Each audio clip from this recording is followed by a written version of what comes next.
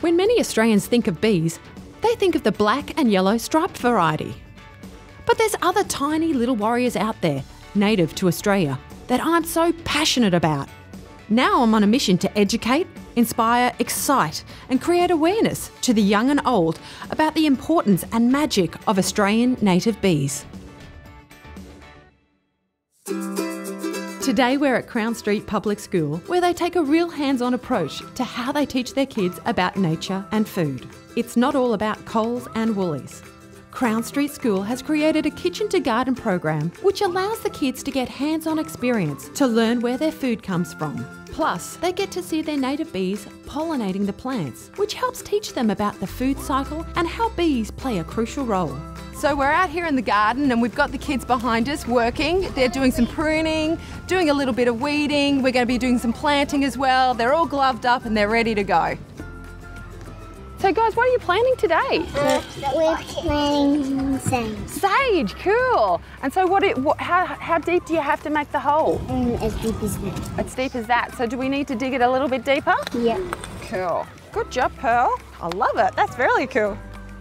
The Kitchen to Garden program couldn't operate without the tireless effort of volunteers like Ange, who gives her time to the community to help educate the kids. So the school actually just recently purchased some native beehives. Can you tell me how that all fits in with what you're trying to establish with the Kitchen Garden program?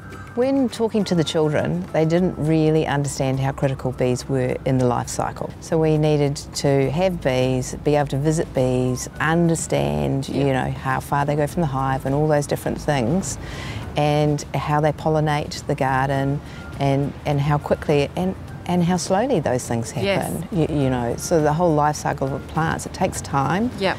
So we're planting in the garden, we're watering the garden, they're growing the plants, you know, they're turning into fruit or they're turning into vegetables, and they're being fertilised as part of that process by the bees.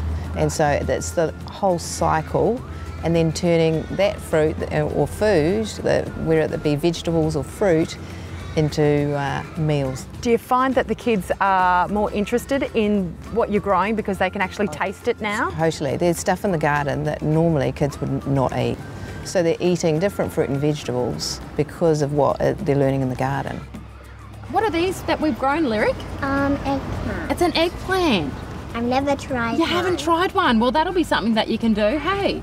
And so this is the first pair that Crown Street School has got. So it's really cool, isn't it? And you look after it? Yes. Great job. What's the best part of gardening? Planting. Planting? And do you like weeding as well? Yes. Yeah? We were just chopping up. Chopping stuff? Yeah, chopping all down. Chop. Yeah, because there was lots of weeds. Lots of weeds. Can anybody tell me a fun fact about the bees? They don't sting you. They eat the pollen. Honey. Yes, well done. Do you like having the bees? Yes. So Craig, you're the principal of this beautiful school. Can you tell me how the bees have impacted your school and the wider community? Oh, Melissa, that is such an easy question. I think the one thing that we acknowledge is that the bees have created this kind of buzz over the school. Love it. So you're really looking at this idea that it's given us the opportunity to talk about a native insect. Yes. Plant out our gardens with native plants. Which is what you've done? Yep, and then place 2 to 3 hives on the school site, but we now have neighbouring beehives with our neighbours, so we've actually created this nice environment where the bees are actually happy and alive. Well, that's it for today. Thanks very much to Crown Street School and my beautiful helpers. Stay tuned for more Sydney Stingless Bees adventures. If you want to learn more about Australian native bees, be sure to subscribe and check out our other episodes.